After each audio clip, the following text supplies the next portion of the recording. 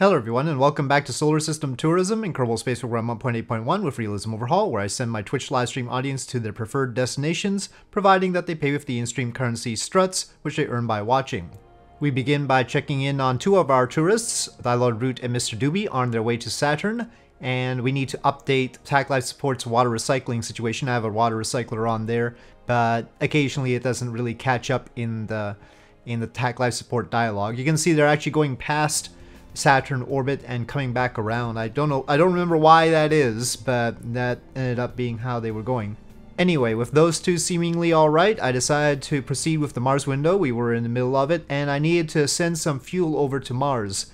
First, we have a tub of UDMH and NTO here, and that is pushed by some little frigate engines, I think, in that case. The Briz and frigate engines are sort of close to each other, but the frigate ones have more ignitions. I initially put a Raptor vacuum on this stage, but then switched to this nuclear engine.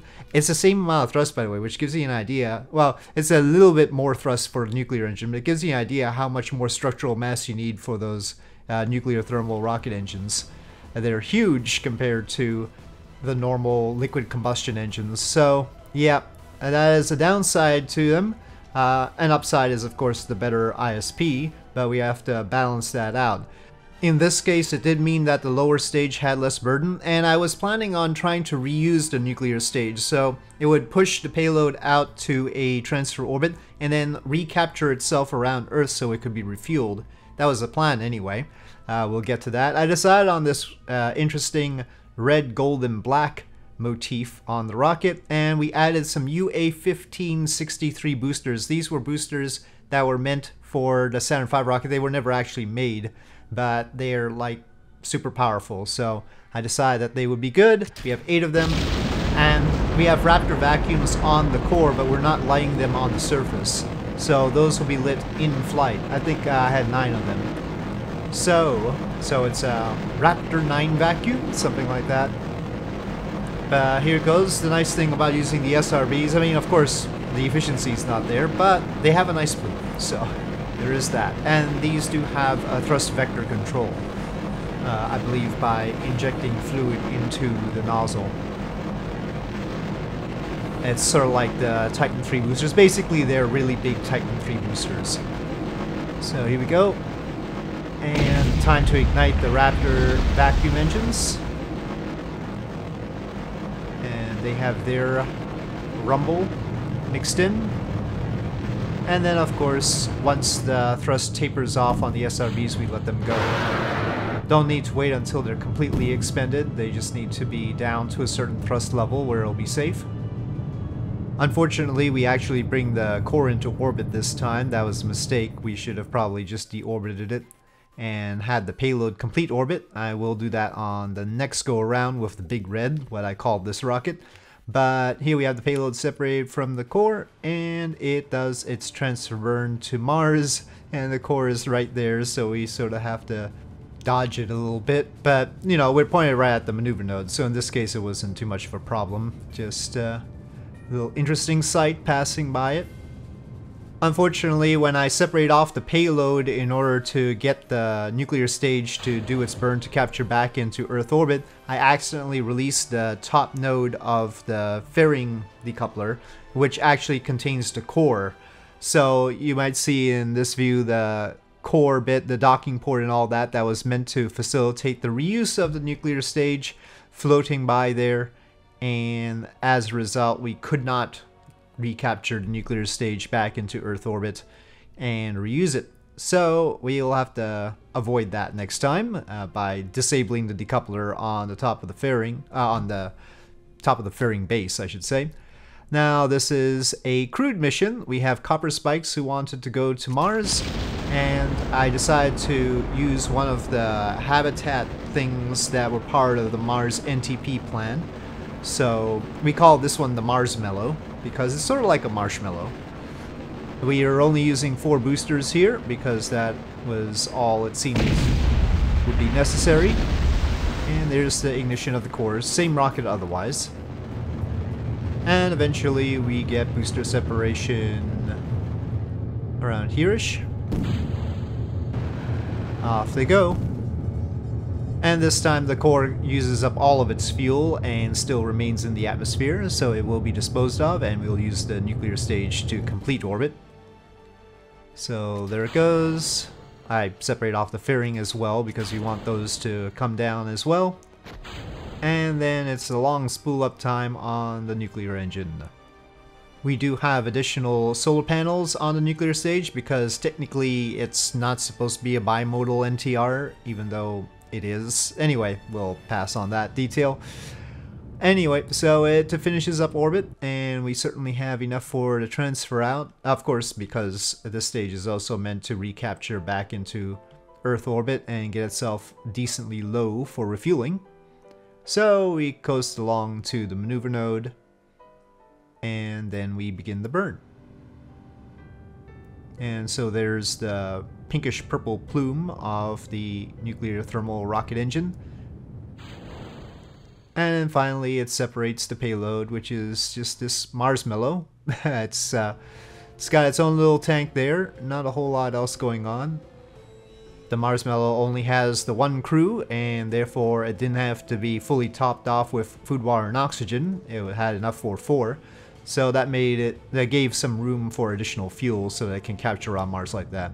Anyway, this is the recapture burn with the nuclear stage, which of course leaves us with work to do. We need to refuel the nuclear stage, and so I developed a refueler based on it. I just used the same tank, and I decided to use a bunch of little, I forget if they're frigate or Briz engines, plus one of the engines from the second stage of Proton to do the main burn to get up to the height of the nuclear stage. So we use 4 boosters with this big red in order to do the job, and the downside to using the Proton engine is that it only has 1 ignition, so that's why you have to supplement it with other engines, the frigate engines. The upside is that it is using UDMH and NTO, so it shares the same fuel as those engines as well as the RCS system. But after the burn of the Big Red's core, I found that we needed too much delta V to make orbit, so this wasn't going to survive. Basically, it's just going to take too long. I mean, it has the delta V, but it's just going to take too long for the little engines to complete orbit. Of course, if we could use the Proton engine in order to complete orbit, that'd be great, but we can't because it only has the 1 ignition. So I decided to replace the engines up on the stage with MMH and Mon 3 engines instead. Those from my Sure Strut engine pack. Put a bunch of those with less burn time, and also added a single booster to the Big Red in order to get closer to orbit with the core. And so we have 5 boosters now, and there go the 5 boosters. So slight asymmetry, not a problem. I always like a little bit of asymmetry if we can get it. And there's the completion of the burn, so just shy of orbit as planned. And it is deorbiting, and so we can use the Sure Strut engines that we have on there, and they successfully complete orbit. The problem is there's not enough spare delta V to get to the high altitude of the nuclear stage, right? It has to boost up. The nuclear stage was able to get to a somewhat tighter orbit around Earth, but it's still pretty high up. So we were lacking in enough delta V. That was the end of that stream. This is the second stream for this video.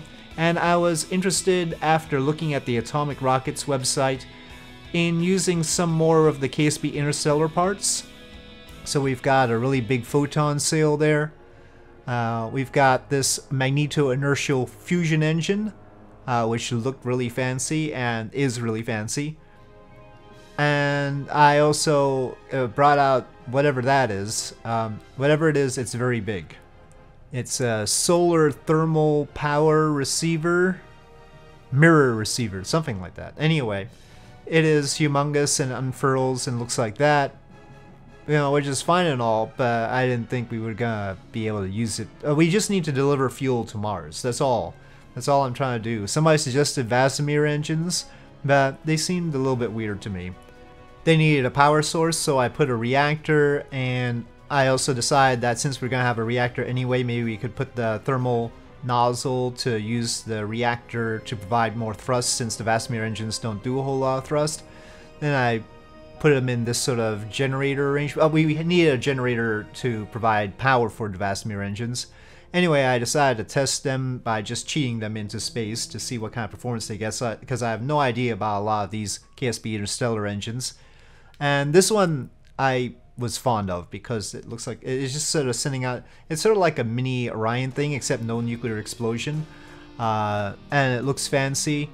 And so I decided, even though it's got crazy performance and it's very advanced and everything, we'd use it once.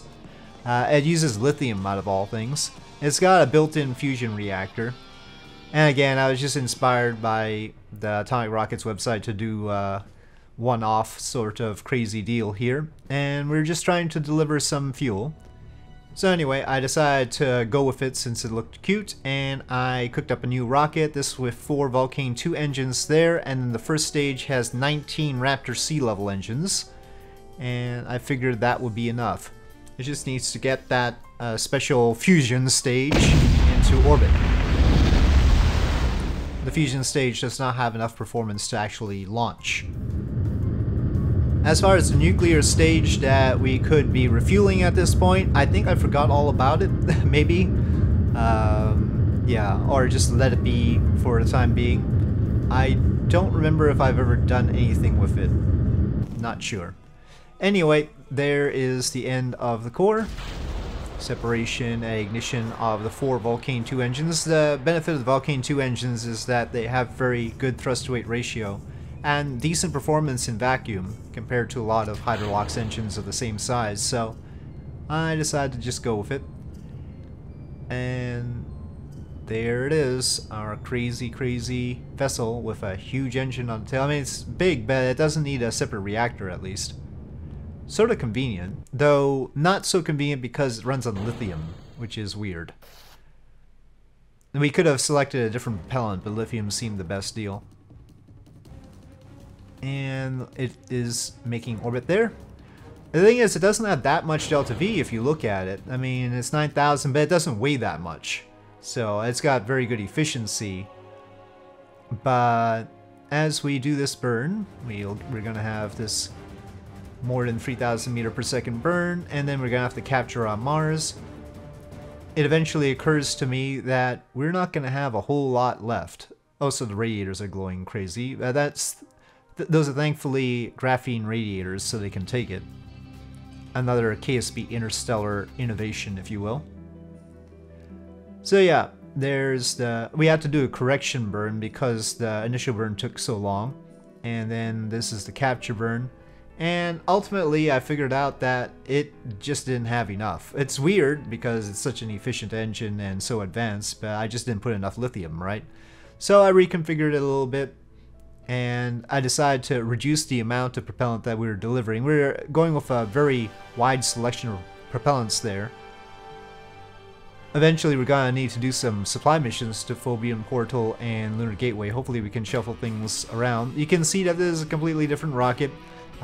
We decided to go with a Nova stage for some reason. So that's a whole bunch of F1 engines at the bottom. 8 of them. I don't know why, but, you know, this is what the series is all about, and half of the stuff is instigated by viewers. It is interesting to see the performance of a rocket with 8 F1 engines and then a Vulcane 2 upper stage that's replacing the J2 S2 stage. So here we're basically using 4 Vulcane engines instead of 5 J2s. So, a bit of a curiosity there. And separating the fairing soon. There we go.